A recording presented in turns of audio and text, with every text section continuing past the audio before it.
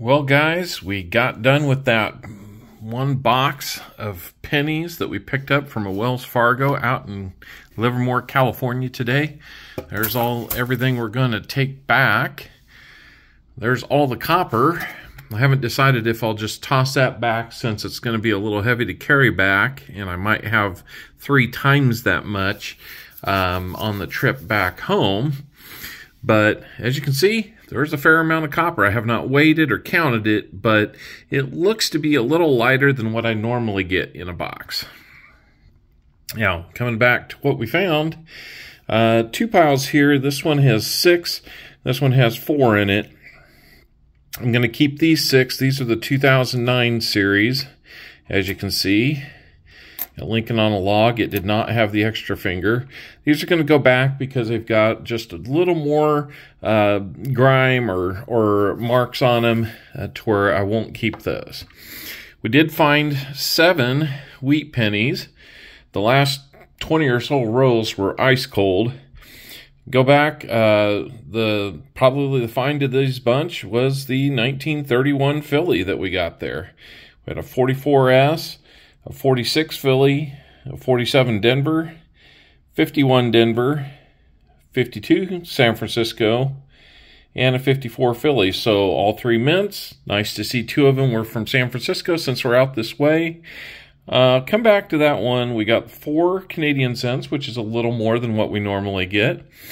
Find of the box.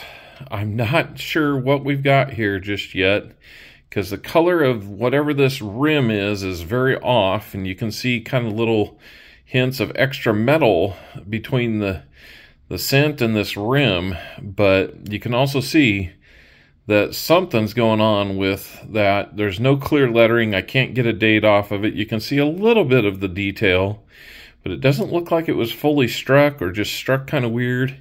It is a shield cent. And same story on the back. It almost looks like this thing was soldered onto this cent for some reason, almost like it's a bezel of some sort. But weird. I've never found one quite like that, and I found 2 of them that have been trimmed down to the size of a dime, and this is about what that is. Only the rim is very complete, very smooth. It's just thicker and seems to have something going on, like it's been added to it or something.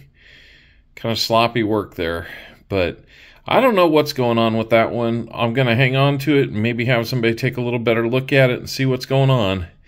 If you have some thoughts on what it is, I would love to hear it in the comments. And hopefully this will be something that might have some value. It might just be some post-mint damage, somebody playing around with it. But so there's the finds, there's the copper, there's everything going back. This one's just got some really funky coloring. I just thought I'd set it aside. Thanks for watching, guys. If you enjoy this, give me a thumbs up, leave a comment. Check out the rest of the channel and some of the longer live streams, short videos. All of it is great to have you take advantage of taking a look at it. We'll see you again soon on a stream.